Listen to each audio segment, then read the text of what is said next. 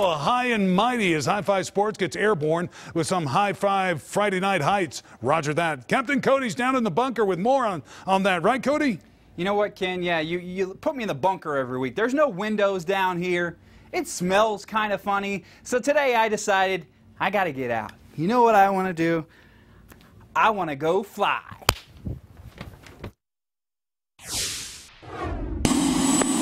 It's time for Friday Night Heights. We're seeing Parkview and Norcross. Let's go! And we were off to the Big Orange Jungle for a top 10 showdown. Parkview ranked 9th and Norcross ranked 4th.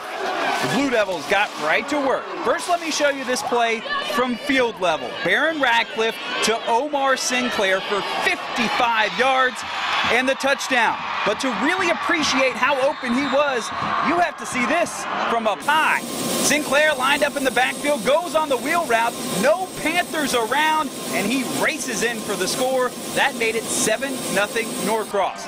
Parkview fans still smiling big for the camera, way up high. Parkview driving now. Quarterback Caleb Mitchell, though, going to be picked off by Terrian Dangerfield.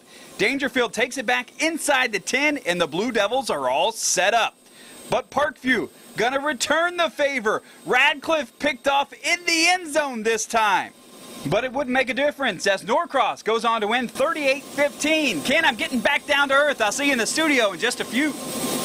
Wow, how did he do that? Chopper must have been double parked out there.